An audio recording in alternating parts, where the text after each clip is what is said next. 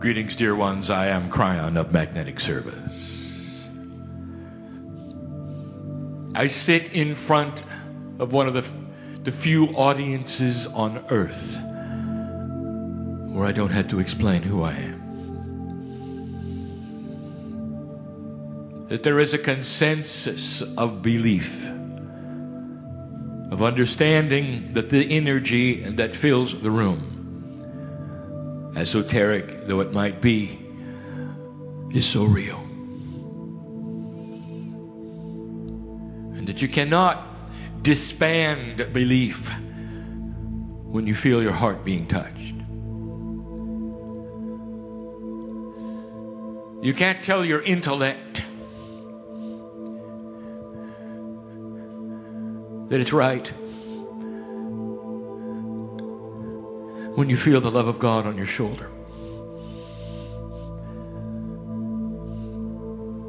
And there are those who feel that the intellect and the emotional heart do not belong together, that one would not support the other, and that you have to choose one or the other. But it is the balanced human being, especially the one who has stepped out of singularity, who understands that the intellect and the emotions, when balanced, create belief. For the intellectual human cannot deny the love of God. It cannot deny home. What it wishes to deny, however, is that it's happening in 3 dimensions. And this is the subject. My partner is apprehensive. For last year we told him that there would be some channelings he would do where he would explain the unexplainable.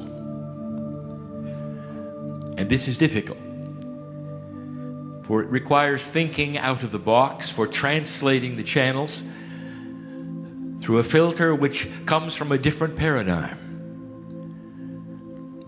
And so we've given him an opportunity to think differently so that he would be able to teach it.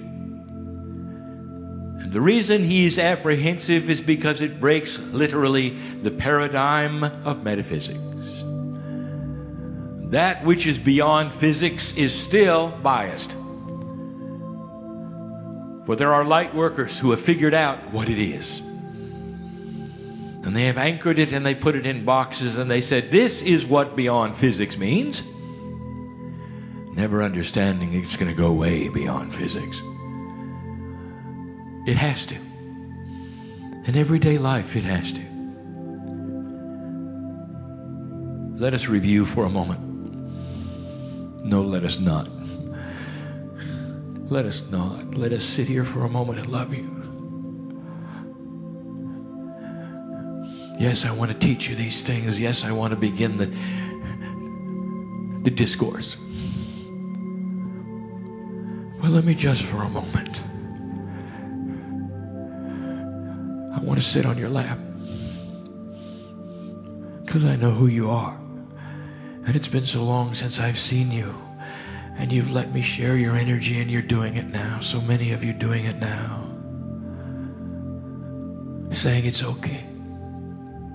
For just a little while, it's okay. And other humans would not understand this moment. When you go out on the street, they wouldn't understand this moment. Let's have a reunion of sorts, where you understand that everything given from this point on is given in total and complete love for you to move to the next step.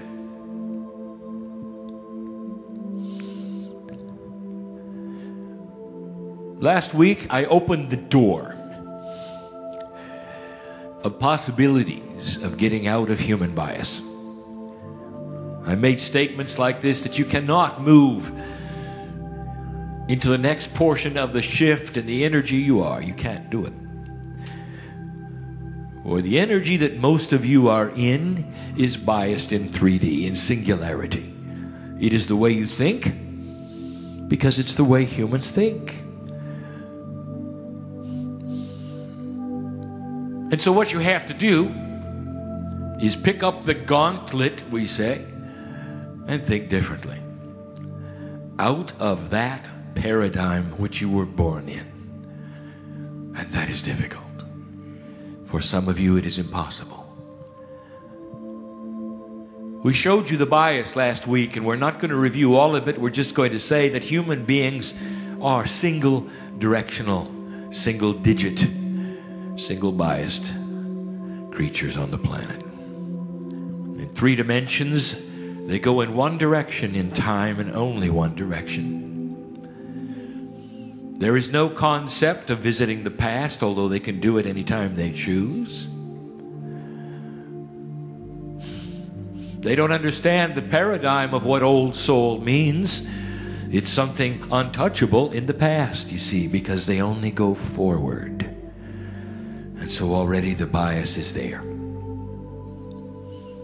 Only looking forward, you cannot move into the past with those eyes. It is forbidden because your reality has you on a track that only looks forward. We've said and stated before the illogic of the belief systems that are religious on the planet that have you going into an afterlife without ever having a forelife. And you don't think anything of it. Because the train of time only goes in one direction for you. And you can't change its speed. You don't think you have, even though you have in the last years. The train is going faster now. Can't you feel it? The clocks don't move any different than they ever have, and that is relativity. Even that has been given to you, one of your famous scientists, and yet you won't acknowledge it for yourself, will you? You look in the mirror, you see one human being. You see one single soul. You talk about the higher self as being completely and totally removed somewhere up in the clouds. But not with you. Singular, you feel you are. There must be one God. There is only one way to God. There is only one path. And you're told by everyone you meet that you better be on it. Because when you die, if you're not, you'll be sorry. And that's singular, isn't it? You're on one ladder. You better be on the right ladder. You're told there's a God who's going to judge you if you're not on that right ladder. Even if you think you are, when you get to God, when you die, God's going to look at you and say, wrong ladder. So sorry. Does that sound like the love of God to you? It is the bias of the human being who applies everything singular to God. And that is how you think. Now, not all of you. This message is for those metaphysical. This message is for light workers. And what I'm going to describe here may not be you, but it represents a generic you. That is the way humans think, even in a light worker group. They've got it figured out. I want you to place yourself for just a moment in a metaphorical scenario where you're in one of those psychic fairs. And there are booths all around you. There is a numerology booth. There's a bowl playing booth. There are musicians. There's a booth with many stones, crystals included. There's a booth for astrology. And now I'm going to visit all of them. And I'm going to show you the bias in each. And I'm going to offend you all.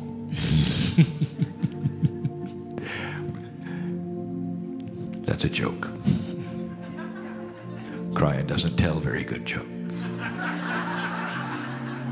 Sorry, I won't do it again, my partner. He warned me. This is not critical. It is an expose. Why is it that when humans, even in a psychic fair, even in a metaphysical place, go from place to place and they look at the new thing, the newest thing? Perhaps it's a bowl, perhaps it's a stone, perhaps it's something that has been manufactured and made, perhaps it's a system, perhaps it's a process. Remember these words and this phrase, and human beings look at it, and they will look at the ones in the booth, and they will say, what does it do? What does it do? There's a world-class numerologist in the room. And she already knows where I'm going before I start. But she's a quantum thinker. Numerology would seem to be one of the most linear esoteric sciences you could have. It distills large numbers down to one and then identifies the energy of the one number. That's what it looks like. But that's not what's going on. And in the numerology booth you arrive, and there it is. There's a big number 1. And you're looking at it and you say, what does it do? And what you're asking is, what does this energy do for me? What is a 1 doing here in a box? And what do you mean? What do you make of it? Now, from a total biased linear point of view, the 1 sits there alone looking at you. And the one behind the counter may explain, well, 1 means new beginnings. Well, thank you. That's what it means. Great. And you've had your linear answer, haven't you? Now let's go to another dimension for a moment. What does the 1 think about it? It's a number, and it was not created alone. Do you think humanity developed the 1 and then waited a few years and discovered the 2? No. No, it never belongs alone. Ever. It's part of a system. You can't put 1 in a box. And so it's going to ask you, well, where are my friends? Where are the other numbers? You can't put me in a box. Now that is a quantum 1. And the human cannot ask, what does it do? What if you look at the number 7? Do you know its history? What if it came from 691? 691, you add it together, you get a 16. You add the 6 and the 1 together and you get the 7. And the 7 stands alone in linearity, and the human being says, what does it do? And you say, well, it represents royalty and sacredness and all those things that a numerology will say. But the number knows 691, you see. You're the one who distilled it to 7. And it wants you to ask the question, what was I doing when I was a 6 and a 9? And together, what did the 6 and the 9 add up to? And then how did it relate to the 1 in order to get to the 7? What I'm telling you is that numerology is quantum. And you can never look at a number and say, what does it do? Now, the numerologist knows this. And the numerologist will do their best to put the numbers together. Numbers with other numbers with you, so that it develops a quantumness that describes something that is needed for you to know. It's never about the 1. It cannot stand alone. You cannot ask it, what does it do? Imagine picking a letter out of the alphabet and separating it from a system that was designed for words and communications, and looking at it and saying, what does it do? And the answer will be nothing without the others. Now that is a quantum thinker. There are and have been quantum sciences and processes on the planet for a very long time. And human beings want to linearize them all. Numerology is one. The second one, look at this. It yells at you, tarot. We have a world-class tarot reader here. And the human being wants to pick a card, any card. And so you pick one tarot card and you put it on the table, and the human being will tap it and will say, well, what does it mean? And the tarot reader will look at the human and say, nothing by itself. You've got to surround it with the other ones. It depends upon the spread. It depends upon the direction that it is facing. It gives a message because it must be combined with the rest of them, given randomly in a synchronistic fashion by the human being it involves.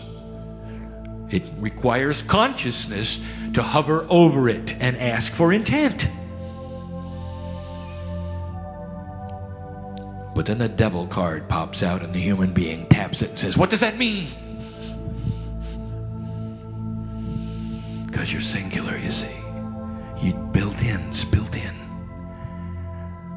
And the tarot reader will try to explain that it's the collection of the random synchronistic attributes of the card that give it potential direction and will read the direction for you. And that is a quantum event. Do you see the difference? The human wants to take the singularity of the event and project it all the way to death. A human being will go into a psychic reader, and the reader will give them a psychic reading, and the human being will come out of the booth and say, this is what's going to happen to me. Never understanding.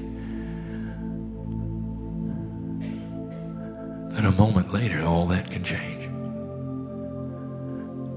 A moment later, there might be an event in their life that brings them to their knees and opens their heart. And that's not their future anymore, you see. But they don't think that way. They see the linear track, and if someone tells them that's in their future, that's all they see. That's in their future.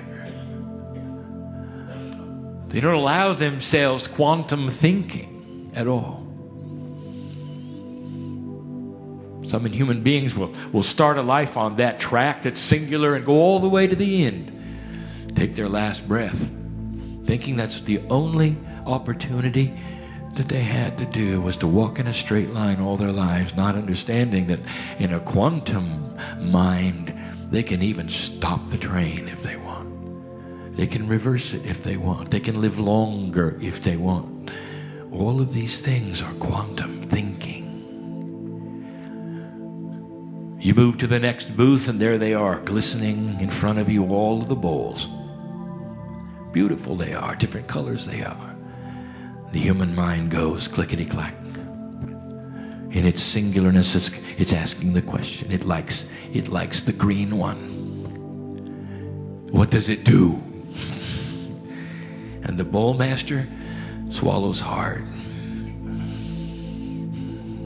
And he has to think of a linear answer. And so he gives the best he can in a linear fashion. Well, it happens to be the F note in music, and it is heart. And it affects the human chakra. Have you got one for my elbow, you might ask? My elbow is sore. I need a bowl for my elbow. I'm a gardener. Do you have one for dirt? And you know I'm right. You know I'm right. Human beings think in a singular fashion. They go right to the object and they say, what singular thing does this do? How many do I have to have so that I'm totally balanced? How many chakras, how many notes, how many colors?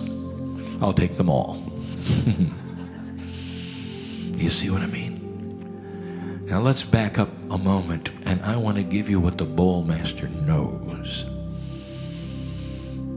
They're different color, they're different sizes, they're different shapes. And indeed, the vibrations in the air make a difference, because they are the note in music that is the fundamental that the ear hears. Surrounded by that fundamental note, there are overtones and undertones, some of them beyond human hearing. There are vibrations that create an impurity, and so that the bowl will speak in a certain way, will wah in a certain way, will come together in a certain way. And the human being cannot ask, what does it do? For here's a bowl that'll talk to your soul. This will go into your ears and create a quantum event in the air around you, for the air knows who you are. It knows the bowl knows you. This is a quantum event. If you choose to own the bowl, it knows it. If you choose to play it while you're alone in the dark, it comforts you. It's not about your heart. It's not about the color green. It's not about the F note. It's about a quantum intelligence that is at the soul level. And how does the bowl master explain that to the human who says, what does it do? He knows what it does. A particular bowl master who is here today is actually reinventing how to put quantumness within the crystal tones that have been around forever, using the substances in unique ways to create a quantum event. The essence of what is being created with a singing bowl is that which is a mini portal. And that is the truth. And if you've heard them played around you, you know what I mean. And they soothe your soul, don't they? And how does the bowl master then answer that person who stands in front of them and says, well, what does it do? Let us say you land from another planet and you've never heard music. And you arrive on the planet and you hear something amazing and you ask a human being, what is that? And they say, it's music. And you say, what does it do? How would you answer that? Music and art are already quantum. You sit in front of a maestro and he plays the sonorities of what you call vibrations in harmony. And some will smile and some will weep.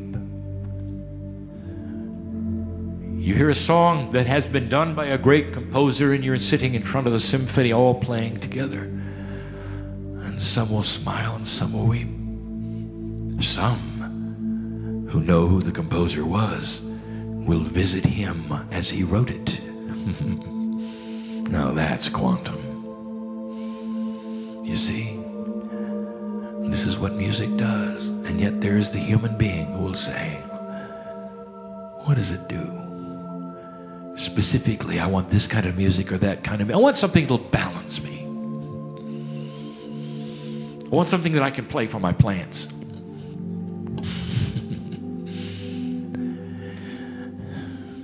That's so singular. For in the sonorities of the chords, there's magic. It is indeed quantum. You sit on the bench in front of a beautiful artwork in the Louvre. And there are those who will sit and weep for an hour, watching the painting, participating with the artist in every stroke, looking at the genius of the colors that come together and swim in a way that sings a tune. And that's quantum. Can you apply that to everyday life, human being? Can you apply that to your singularity? I'll get there in a minute.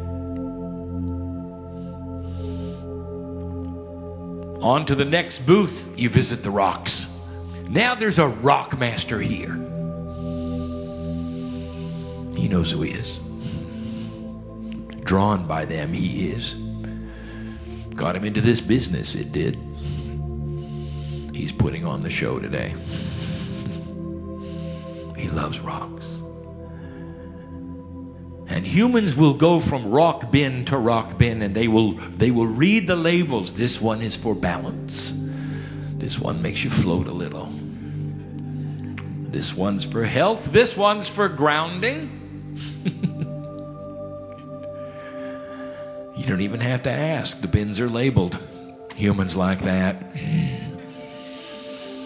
Pick up the rock. They don't even have to ask, what does it do? There's a label on it. It says what it does. Well, I'm going to ask you something. Let us say that you pick up the rock that says it's for balance, and you hold it for a moment. Are you satisfied? Let us think quantum for a moment. Now, this is where it gets good. Listen. How does the rock know who you are? Is it just going to balance anyone? What if you're in a especially difficult case?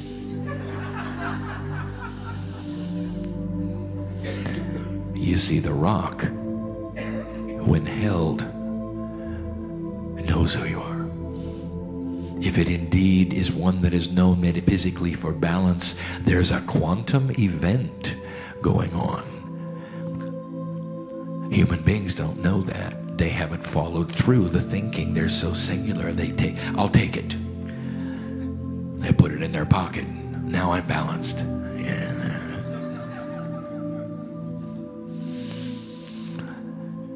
Someday they'll discover it in their pocket in the closet. Then they'll know why their life is so bad. That was another Kryon joke. Do you see the folly of this? It is fun, it is laughable, but you know I'm right. What does it do? What does it do? Well, help ground you. Okay, I'll take one. Now I'm grounded. No. How does it know what you want? There has got to be a quantum connection through time where the stone knows you. Oh, let us talk about the mother of all stones, the crystal. And now you look at it and you say, oh, there's so many slopes. Look at the inclusions here. The crystal is a quantum stone. It has to be. It is the only known rock, if you want to call it that, on the planet that can hold memory. We've talked about the crystalline grid. We've talked about the crystals in the cave of creation. There's a reason why we call them crystalline, because they play a part in this planet. We've only been discussing for a little while. Long after you're gone, dear one, they hold a memory of who you were and who you are. Your soul essence always stays on the earth. That is what they do. You collect them and you put them in your house. Let us take a moment. You're in front of the booth. You know about crystals. You've been in the New Age a long time. You select one and you pick it up. And the one in the booth starts talking to you about it. It knows you, you know. Maybe you're not ready for that. Wow. It would like you to name it. And so you do. Now you have to buy it. Once you've named it, you must buy it. These are the rules. And what I mean by this is this: there is an interaction with the rock. Geology is like that, and I will give you the information again we've given before. Just because it looks like a stone doesn't mean it is not alive. There is life in these, which you call inanimate objects, that just lay there and balance or not balance or hold memory or look nice in your living room.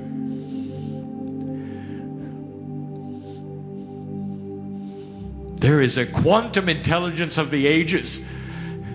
And some of them know you because they see the old soul in you, and they respond to the dirt of the earth. And there's a cycle there. And the human being just takes it and puts it in a pocket, walks out, leaves it in the closet, not understanding that it is participating in a beautiful quantum cycle on this planet. From the dirt of the earth you arose. There's life in the dirt. There's life in the stones. Many of them will talk to you. The stone master knows. It's more than the colors, that they look pretty. They talk to him. He felt it right away. He has a history with them. That's why he loves them. And they love him. There's an affinity between the two. And that's quantum. Let's go to the last booth. This one gets complicated. There it is, the oldest science on the planet. Astrology.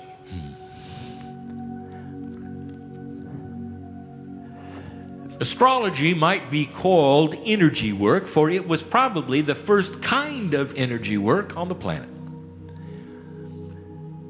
For it was a system that described the energy around you.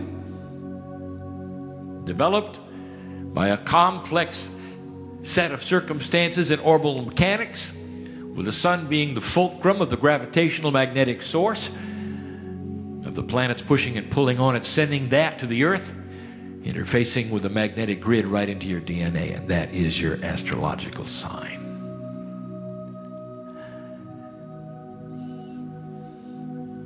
You get your chart done. One chart, one human being. A human being will look at it. Well, what does it mean? What does it do? What does it mean to me? Is it something that tells my fortune? Is it going to help me in business? Is it going to help my sore elbow? Oh, how singular. And you know I'm right. You look at these things in a very singular way, not understanding the profundity of any of it. Not really. Not after I tell you what I'm going to tell you. I'm going to give you a rhetorical question. It's one you can't answer. And yet you will have the answer intuitively in a quantum state, and it won't be linear, and that will disturb you. There's a world-class astrologist in the room, and she's going to be one of the first ones to develop quantum astrology. And here are some issues. Old soul, we have given you information about what the Akash means to you in a quantum state. There is no such thing as a past life, is there? You can't say you have a past life, because when you look at yourself in the mirror, it is a culmination of all lives lived on the planet until you got to this place, old soul. You may have had shamanic backgrounds that got you to this place, old soul. The wisdom you carry in you is a reflection of all the lives you've lived. The earth knows it, you know it. The cave of creation knows it. There's so much of the air around you knows it. The angels that came in with you, they know it. That's what allows the readers to see who you are so easily. You can't, and they can, because they can read the snowflakes. They can see the lifetimes, the energies that you've had here. That which makes you who you are. And if you believe that, I have a question for you. What is your astrological sign? Well, you say, well, I was born in February. No. I didn't ask you when you were born. I want to know what energy of astrology belongs to you, old soul. For if you're a combination, a soup of lifetimes, perhaps enough so that you were born in every single month and every single hour that exists, I want you to talk to me now. What is your astrological sign? Is it all of them? Is it the most current one? Is it the one that has arisen in your Akash because it's the one that you pulled up on purpose? Is it possible for you to change your astrological attributes because you gave intent to do so. Now I'm going to leave that for you, but I will tell you there are those in the room who have. It's going to force astrology to look at the Akash. And this can only be done by one who can read it. And it's not going to be that hard to read it. For those of you who are becoming quantum, will show it. The old soul in you is going to be seeable by those around you, and they will see it in your eyes, the wisdom, the love. I've described some specialists today. I may have left out one. There is an energy of healing that has the ability to be sent long distance. There's 4 of you in here who can do that. One uses a device that is called radionics. The other do it all by themselves. Let us speak of the device for a moment, because it seems like it's singular. It diagnoses your problem, and it does. Corporeally,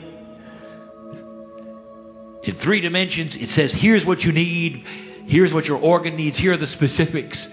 And the human being is satisfied, because that's what a doctor will do. It's very singular. You say, here's what's wrong. What does it do? It gives you these things. Okay, I'm happy. And then it proceeds to do something so quantum. You walk out of the room and you go to your house, wherever that may be, in whatever country that may be. And the operator and the computer together, using radionics, send the energy to you. And let me ask you this, how does it know where you are?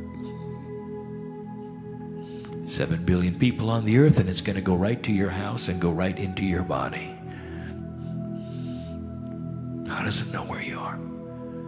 The healer in here who can read you over the phone and send healing to you can look at the attributes in your eyes and send healing to you. And he can. And he knows who he is. When he sends the energy out into the ethers, how does it know where you are? And it's the only answer I can give you, and it's a beautiful answer, and I'm going to give it to you now as we close. Because every molecule of air knows who you are. Every speck of dust on the planet knows who you are. It's all part of a system that you created. All of the earth, all of the things upon it, designed by a creator which is inside you, in your DNA. This shift that is happening to the planet is awakening you to that. Becoming quantum isn't just thinking differently. It's touching the face of the creator within your cellular structure. Look at yourself in the mirror. How many of you can see that? And there aren't many. For in 3D, you just look at an aging human being. That's all you can do. Blessed is the human who can go past it. I dare you to stare at each other's eyes in the mirror, you in the mirror. Do it for a long time. Try smiling a little. Try congratulating yourself for being here. Try seeing the enormous group that you represent in the universe, the piece of the creator that you are. And perhaps even the joke that you can't see it. All of these things I give you, for they are needed for you to do what you came for. I want to tell you, it's a quantum thinker who can look at a human being and love them no matter what they've done. Who can meet them for the first time and know they're an old soul. To look at humanity in general and not judge them but love them. To look at solutions and not problems. That's a quantum thinker. For they see the history. They see the cycle of life, and they see the connection with nature. the part that the animals play in all things, the part that the air plays, the rocks, the energy, the systems, all designed not to be singular. What does it do? Maybe it'll wake you up to the potentials that are yours in front of you. You must start to think quantum, just a little, in order to grab these tools which are outside of your purview. The acupuncturist who works with the 12 meridians has got to start looking at the meridians above the meridians and above those meridians, to start putting what would be the esoteric needles in places that don't seem to even exist. Science is going to move in that direction anyway. Are you going to let physics move on and leave the body behind? Are you going to, in your singularity, separate it so greatly you don't understand that physics is related to everything inside you? Every molecule, every atom, begging for you to find that soup of the Creator inside. There's a glue there. It's what's going to change this planet. We don't even have a name for it. And so we say it's human consciousness. That's the message of this day as we sit and wash your feet. As we sit and love you. Become quantum. I am Kryon, lover of humanity. And so it is.